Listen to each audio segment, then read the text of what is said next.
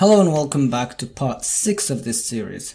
In the last video we implemented thumbnail images. We downloaded one image and attached it to all our posts, and now we can display it and it's a link to the post as well. Once we create the single post page, it will access that. So in this video we're going to be implementing tags. Tags is a really cool feature that allows your users to browse posts that have only one particular tag, which means these posts belong to one particular topic. So let's do that.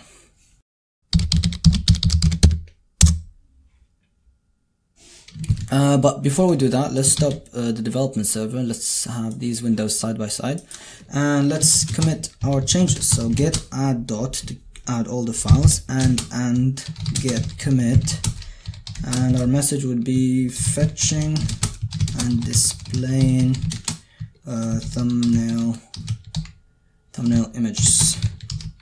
Oops, images. There we go. Okay, let's start implementing tags. So the first thing we do is let's go to our posts and let's add an entry called tags. And in Markdown, the syntax for bullet points or for arrays is with a dash, and then you just type whatever you want. So the first post, let's give it code as a tag.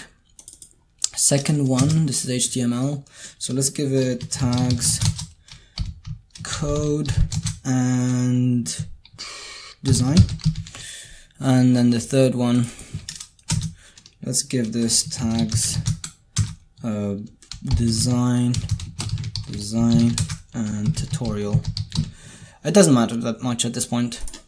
Okay, so in order to see these tags we need to fetch them first. So let's go to our index, and here where we fetch all the properties and the front matter stuff, let's add tags, and then let's pass that to our post. We're passing a property we haven't created yet, which is tags. So tags is node.frontmatter.tags. So let's go and handle this tags thing in our post component. So let's add tags here. And by the way, this is destructuring, if this confused you. This, instead of putting props and then using props.title, props.author, we're just destructuring them from the props object. Okay, so our tags should go before the button. We want them around here. So before our button, which is right here, let's do, and by the way, I'm gonna have them as a badge. Let me show you in the React strap. These are badges. We import this element called badge, and they're like this. It's just some sort of like an unclickable button, and we're gonna use the blue one, the primary color. But before we do that, let me bring in this function and I'll explain in a minute what it does. Let's just copy this.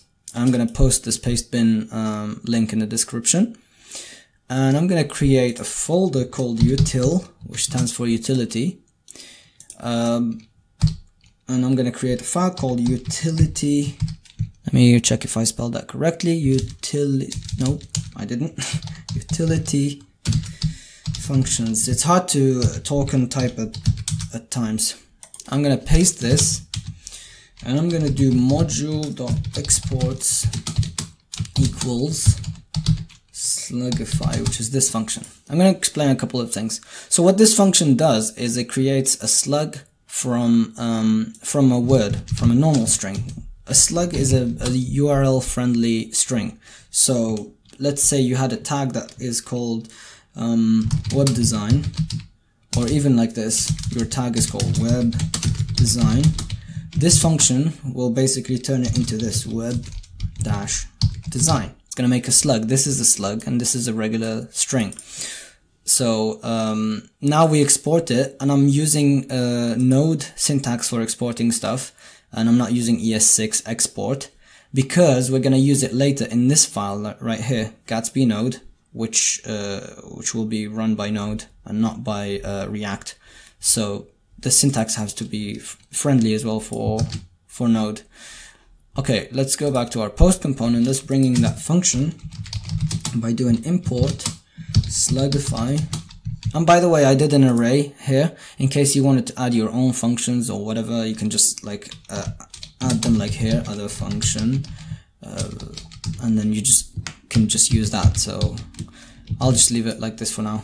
So import Slugify from, go back one level, and then util, and then utility functions. And here we need to add a UL with the class post-tags.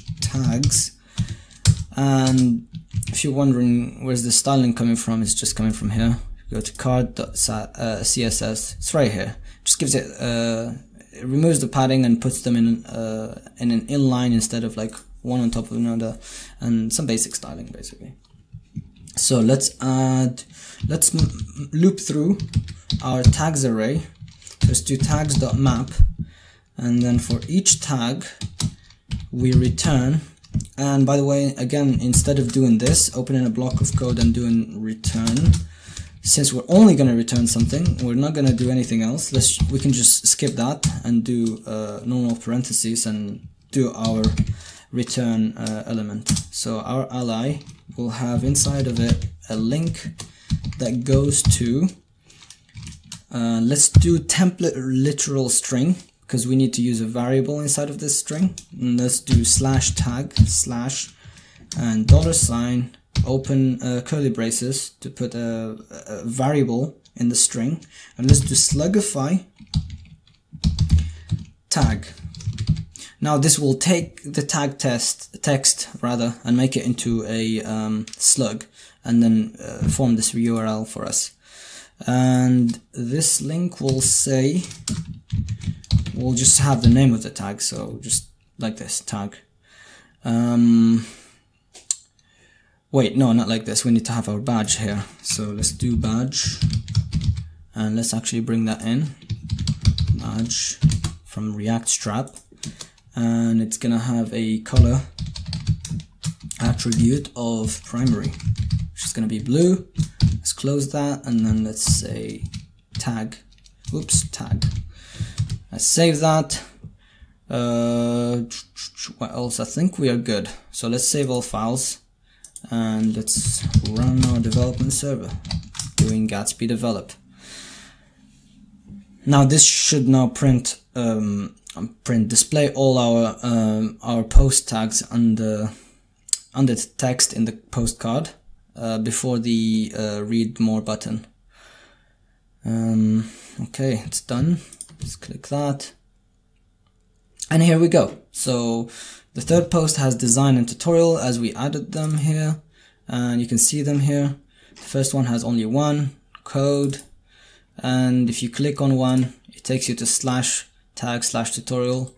And just to demonstrate what I was talking about making a slug, let's just change this design one to web design, and let's save. I love how it immediately changes, it's so fast. So it's right here, you can see the normal string, but when I click, it's become a slug, a URL friendly slug. Okay, I want to change something. I want these tags to be more visible. So let's give this badge a class name of text-uppercase, which does exactly that, just makes it uppercase. And let me revert back the web design to just design. It doesn't really matter, but let's just do that.